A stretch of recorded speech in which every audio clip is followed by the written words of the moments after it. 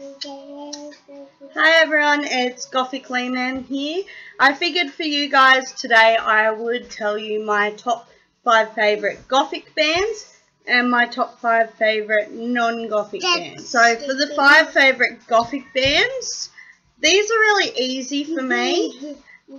Some people are different, but these are just easy for me. I can go for days listening to these bands. Don't ask me why, I love them, I idolize them. So my first pick would be London After Midnight. Kiss is my favourite song of theirs, but I don't have a preference of albums because I like different songs from different albums. So they're my first band, London After Midnight. Second one is Typo Negative. Love Typo Negative music to my ears. My next one is Sisters of Mercy. I've been listening to Sisters of Mercy from day dot, getting into the Gothic subculture. I think it was the first band I loved and was listening to. So their songs I really love is Doma Russia and Temple of Love. They're my favourite songs from them. My next band is, of course, Susie and the Banshees. I love her Iggy Pop version of Passenger. I also enjoy Face to Face, Peekaboo. They're a few of my favourite songs from her, what she's done. And my last band, Gothic band I really love, is Incubus Succubus. I don't know, I really love the sound of her voice and the way she sounds with her songs. I really love. So they're my 5 Gothic bands. All done. Now for my 5 non-Gothic bands that I really love. You might be pleasantly surprised by some of these. You might be expected. And to prove I am fans, I'm going to show you what I've got. Because a lot of this music I loved when I was a teenager, where it was more common to buy CDs and actually to own copies of things, where now it's so accessible just to download or Spotify. You don't have to actually go out and buy stuff anymore. So my first pick is Evanescence, of course. I'm a big fan of Origin, Fallen and Open Doors. My favourite song would have to be Livium. That's my favourite Evanescence song. I've also got the Anywhere From Home DVD. I haven't purchased the new CDs, and I've also got this of Amy Lee. You're probably wondering, what the hell is this? Well, this has nothing to do with Evanescence's music. It's not concert or anything. This was a small video to talk about her hometown, her family, her relationship between Ben Moody.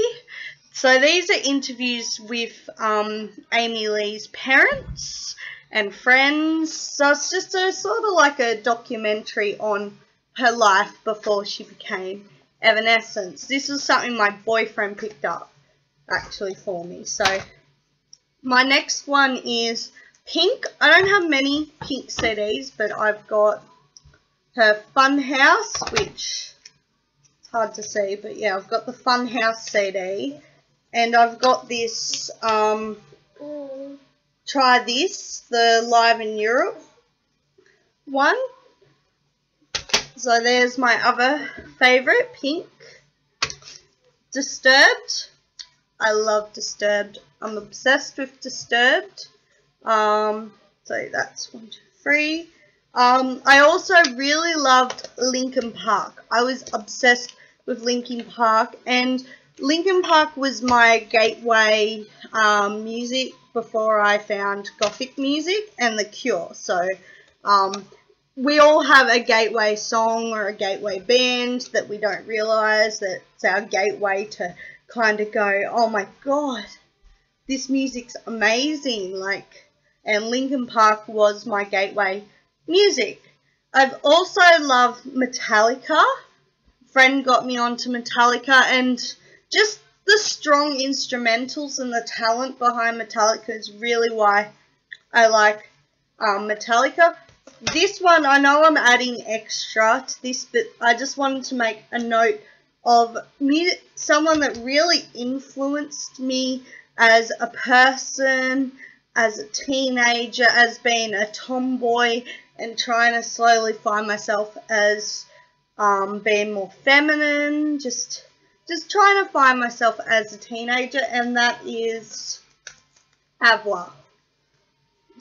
Yeah, you're probably thinking, oh my god, Avla. I actually only enjoy her first 2 albums, these ones. Anything really after that, like Linkin Park, I like the first 2 albums, but after that I've sort of distanced from them, but I still treasure them.